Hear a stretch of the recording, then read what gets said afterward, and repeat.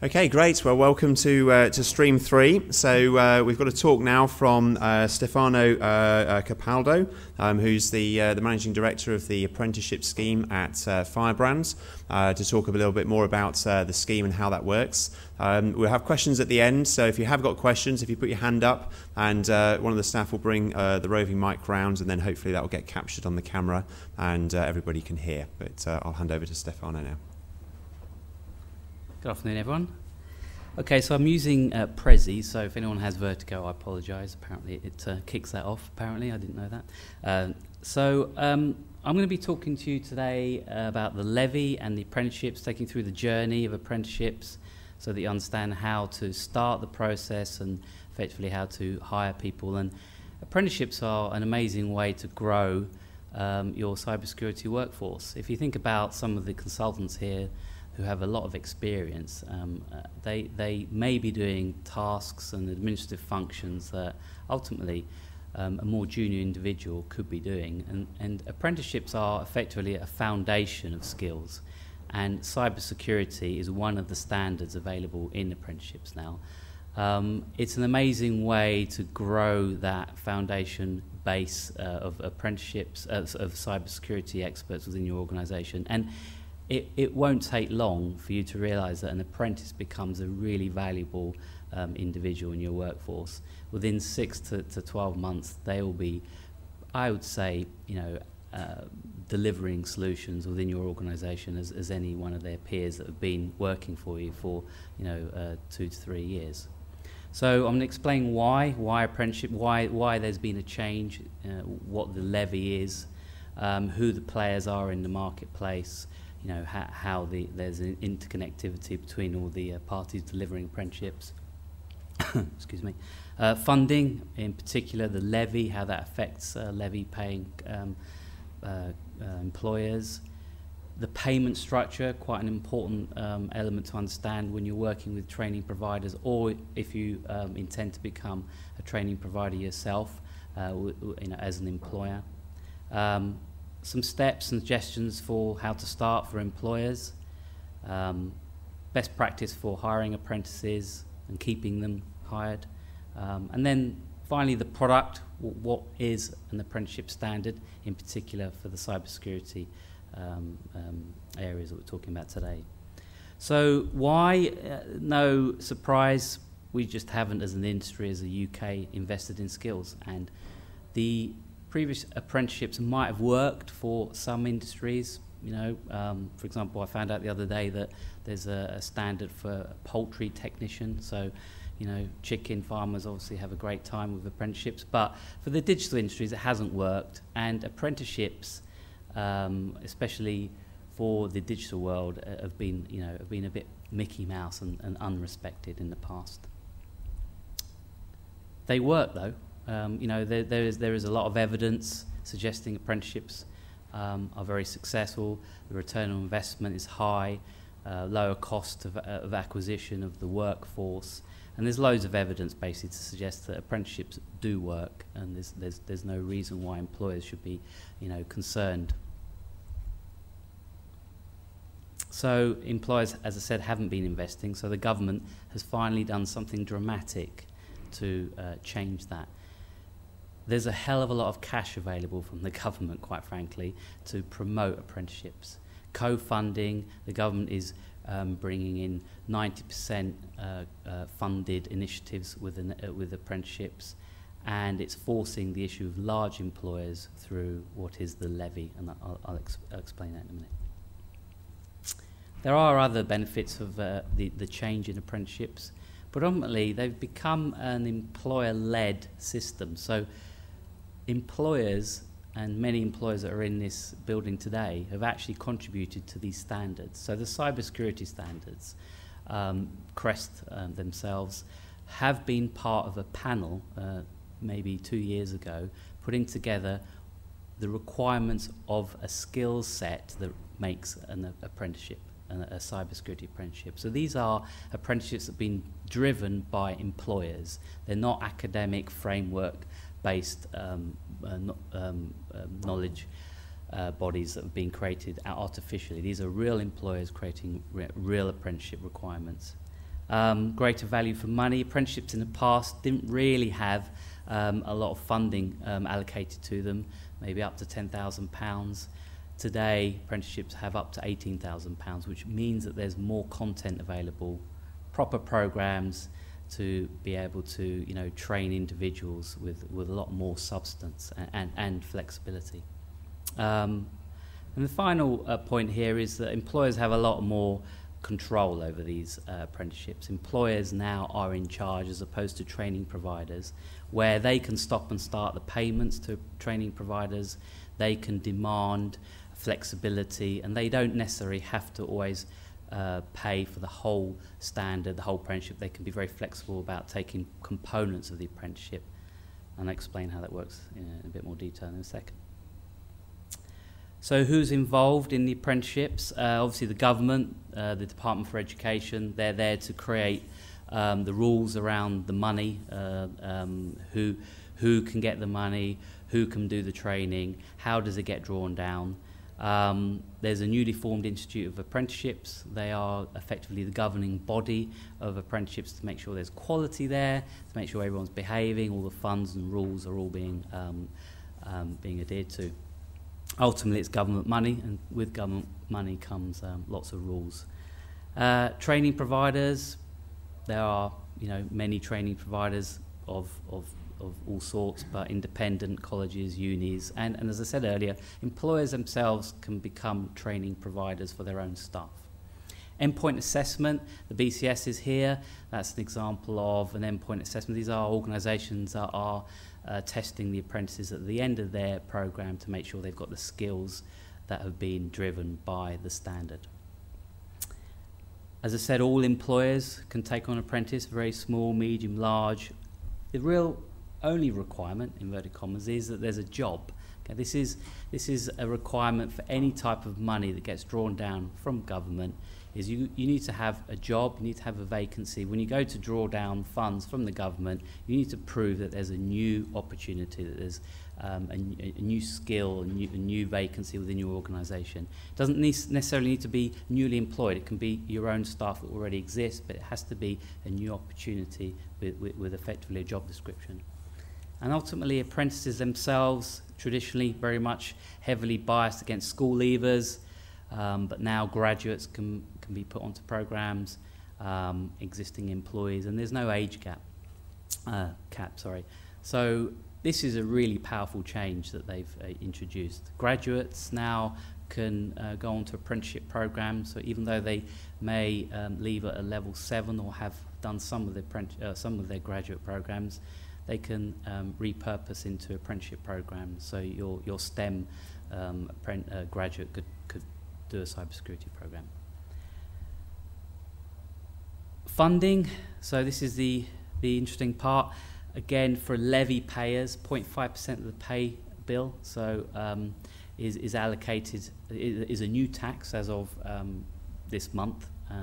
So it gets calculated from your payroll and then gets allocated into next month's digital account. I'll explain that in a second. You're only allowed one connected company, so if there's a group of companies, then you have to choose the payroll effectively that you're drawing down the funds from. Levy payers use their contributions, and if they deplete their contributions, then they move into the same kind of model as non-levy payers, which is the government contributes 90% additional funds against the training program. I'll show you some worked examples. And non-levy payers are pretty much 90% funded by the government. So if you have a training program, training apprenticeship, 90% is funded by the government. And a couple of additions for the new for next year. 10% of levy funds can be used in your supply chain or given to other employers. So that's quite powerful. So you can start to support your supply chain in 2018. And the government is kind of drinking their own bathwater. 2.3% of public sector workforce have a target to be apprentices in 2018, which is huge. So very briefly, you have a monthly payment. So this is your payroll. They calculate the amount. They put it into a digital account ready for you the month after to use to pay for training. The government tops up 10%, which is very powerful. So again, you know, the government is additionally adding more funds for you to purchase apprenticeship training. And then you can start delivering the training with your chosen provider. So, very simple example, £7 million payroll, your levy tax is £22,000. That goes into your digital account, then you use that in the following month with your training provider. Non-levy payers, you pay 10% up front of the program. So for an £18,000 cybersecurity program, which is the maximum band, you'd pay £1,800, and the government would put the rest in to fund your apprenticeship. So it's really powerful, lots of money, loads of incentives. There are even more incentives. National insurance contributions don't need to be paid up until the age of 25. For 16 to 18-year-olds and disadvantaged, there are additional payments, £1,000 to provider and employer, to be used however they see fit. For very small businesses, is a great way for small businesses to grow their cybersecurity practice. 100% of the funds are paid for if you hire someone under the age of 19. So again, really powerful incentives. This is all transacted through effectively online digital account where you can manage your providers and manage your payments. All very, very simple. A couple of key points. Your levy is calculated on the people who are employed in England at the moment. So if 100% of your workforce is in England, then 100% is available. If it's 90%, then 9%. But if your employees do not live in England, but they work in England, they are eligible for the apprenticeship program. And it can be used for, you know, various things, and it can't be used for wages, travel, other expenses that aren't part of an overall list. To deliver an apprenticeship, to go onto an apprenticeship and to be an employer with an apprenticeship, you have to be on an authorised training provider list, which is called the Register of Apprenticeship Training Providers. And to be assessed on apprenticeships, you have to be, again, part of an authorised assessment body, BCS being one of them. So payments, the small point but important one. As an employer, if you choose a training organisation, they will only receive a small amount of funds every month. So that has a material impact in the negotiations and what you expect out of your training programme.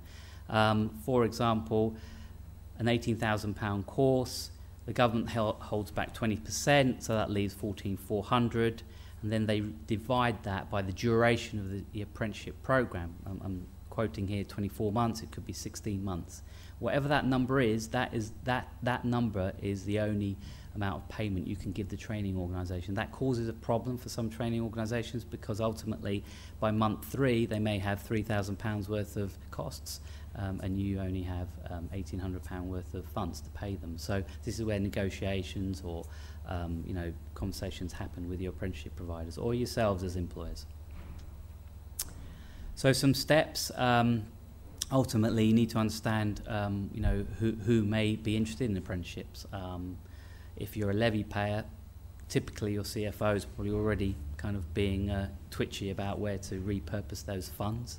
But the procurement department have, you know, training organisations they may have on a preferred supplier list, IT department heads, your cybersecurity heads, HR, lots of departments and people should be involved in the decision-making process. Talk to the training providers. You know, there's lots of advice around this topic. It's a huge topic at the moment, and there's lots of information available online, tech partnership, government website. Again, it's the classic training needs analysis. Are there any vacancies you have open? Can these be repurposed for apprentices? Are you already delivering training? Can you repurpose that training and moving into apprentices? You know, do you have a graduate recruitment program that now you can repurpose into an apprenticeship program? And again, as I said, existing employees can also go on apprenticeship programs. The point here is apprenticeships still have a stigma, for those of you that remember Harry Enfield, it's Kevin the teenager and I've got a lot of work to do with an apprentice. It's not that. Apprentices are people, and the apprentice is just a badge that helps, people understand that it's skills and work together mixed with government funding. And you have to sell the positives, all of the benefits, the productivity, the skills, growth, etc. And that's what makes a successful apprenticeship. And then choose a provider and start recruiting. Again, quality providers, agree the terms, agree the programs, and ultimately it all starts with a vacancy if you're recruiting. But even if you're not recruiting internally, you still need that job description and a vacancy. And when hiring apprentices, make sure you treat them as you would a normal hire. I've seen many employers in the past treat apprentices as a second grade recruitment process, when ultimately it's even more important that you have a solid and thorough recruitment process, because they are junior members that do not have skills. So you need to make sure they want to be in IT, they want to be in cybersecurity, and that they're not just doing it for a job. You need to make sure that all your stakeholders within your organisation are part of that process, the mentors, the people they'll be working with, HR, whoever it is that will be dealing with the apprentice should be part of the process. And you really need to make sure that you're making a good decision, even though you may be hiring someone that's slightly cheaper than a more senior person. It's still important that you make that top grading recruitment process work. So what helps sustain apprentices in a job? Well, again, a real job. So it's not a case of, hey, I've got a cybersecurity job and then they end up on a help desk for 2 years. That's not going to work. They'll leave. It's a real job and with good pay and prospects. Ultimately, you can pay an apprenticeship minimum wage, which is approximately £7,000-8,000, but you wouldn't get away with it. As soon as they get the skills, they're sitting next to people who are earning, 10 times what they're earning, possibly. They'll realise that they can walk out tomorrow and get a better job, a better paid job. So you need to make it realistic. Pay apprentices good wages. We recommend at least £2 to £250 a week salaries. And also stage the incentives. Keep the apprentices keen by allowing them bonuses to progress throughout their term with you, with a final maybe bonus on achieving their apprenticeship. Planning, very important part of the whole process. You need to have a team to support the apprentices. You need to know what you want to do with them. You need to know what the projects are going to be for them to be able to succeed in their apprenticeship. There's this 20% off the job learning concern that industry has. What that means is you need to make sure that they're not just doing a job 5 days a week, that within those 5 days they are actually learning, and you can evidence that by projects they do. They're going to be constantly submitting portfolio of evidence to e-portfolio systems to make sure that that the government is paying for something that is real. You need to prove that through your training provider and the work they're doing. Make sure that if you're hiring multiple apprentices that you create a network between them so they can share experience and they feel part of a system, as it were. Quality of engagement with the training provider. Again, you may have an incumbent training provider. That doesn't mean they're the best provider for apprenticeships. Apprenticeships are unique. They do need a level of quality and understanding and process to deliver properly. Otherwise, what happens is the government, through Ofsted, will come in one day and pull the plug and take away your funds, and you'll have to probably reimburse the government, and the employer will be liable. So what ultimately are the products? Well, there are three. The cybersecurity technologist, and there's an option for the technologist, which is called the analyst. I'll go into the standards in a second. The intrusion analyst, and then there's a degree security analyst. They have maximum bands of £18,000, so this is effectively the funds available to drive the success of the apprenticeship with the training provider. Obviously you won't be able to see that, but this is a document. There are 3 documents. There's a standard, there is an occupational brief, and there's an assessment plan. The two to predominantly focus on are the standard and the assessment and the occupational brief. This gives you an idea, if you can see that. The the type of jobs we're talking about here. You know, these are all the jobs, all the individuals that are in this building today. This is the foundation of, you know, where they can go. This could be the job, but obviously they're junior, and the skills that they're going to be learning will lead to these roles that you all should know. Within the standard, it talks about knowledge modules. Knowledge modules are ultimately the detail behind the learning and the experience that the employer is expected to give the apprentice, and the training provider is supposed to teach the apprentice, so that when they finish their apprenticeship, at the end of that journey, they're going to be tested to make sure they know what, you know, cryptography is, or security case development is, etc. This is the high level, and then the occupational brief, another document. In the annex, it goes into a lot more detail. Just a couple examples here. So knowledge module 2, network and digital communications, and then goes into the plethora of detail, you know, understanding TCP/IP, networking, etc. Point I've made here is that apprenticeships aren't always about getting someone green. You can get people in your workforce that may have technical experience that aren't cybersecurity people, and you want to put them into cybersecurity. And if that's the case, then what you do is you go through these standards, work with your provider, and you work out how many of these modules you need. And if you only need, say, 3 of them, the program still needs to have some sort of length, being more than 12 months, but you'll have a reduced funding, and you'll be able to still put them on apprenticeship programs to deliver some of the cybersecurity skills, but maybe not some of the basic skills. So this is where it's a really flexible program that works well.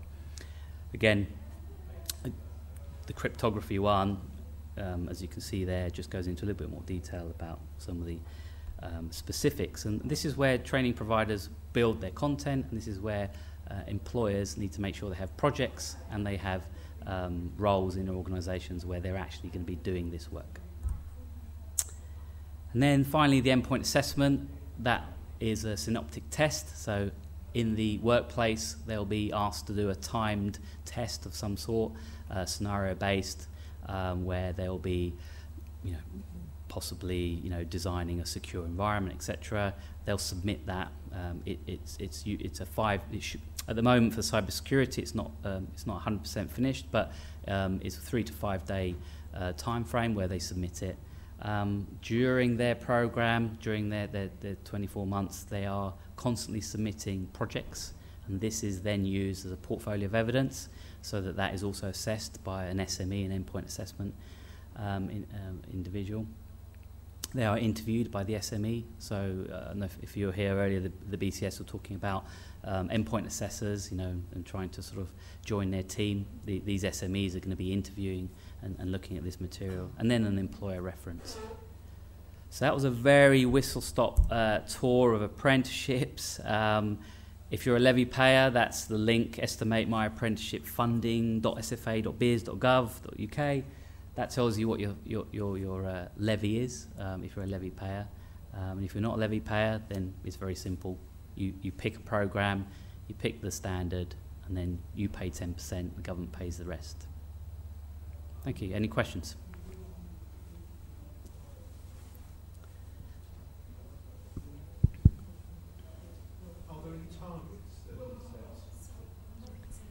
Are there any targets that have been set in terms of the number of apprentices that the government is looking to appoint over a future period?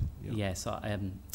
3 million apprentices by 2000 something. I mean, it's all irrelevant ultimately, because the scope of apprenticeships are huge. So from A to Z, you know, as I said, poultry farmer to ultimately, the target is somewhat unreal. It's a target that covers so many industries that you could be using a £500 standard and to tick the box that it's the, you know, 3 millionth apprentice, whatever. But ultimately, it's a £2,000 or £500 apprenticeship program. For digital industries, there's no particular target.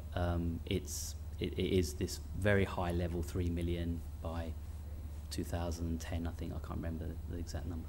So there's no particular breakdown into cybersecurity or No. information security? No, no, and this is why it's a bit of a misnomer, because it could be any industry, it could be any price point. That it's just a big number that they wanted obviously to promote. Okay, and finally, in terms of cybersecurity, are there any estimates in terms of the number of opportunities for apprentices, or in the scale of the requirement for apprentices? Is there any way in which the industry can get a handle on, because it was said earlier on, in terms of justifying the need, do we need some sort of metrics as to how big the requirement, the demand is? Do we know how many, in security, how many apprentices we would like to see in situ?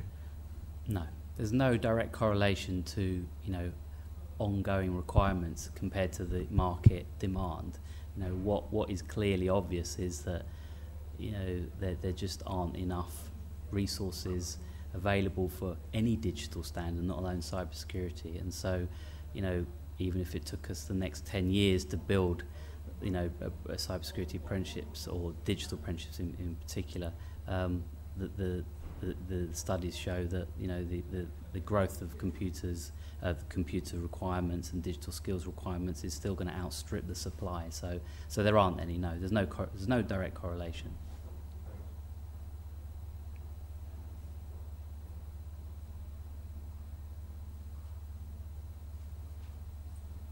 Okay, great. Well, thank you very much to. Thank you very much. And yeah, thanks.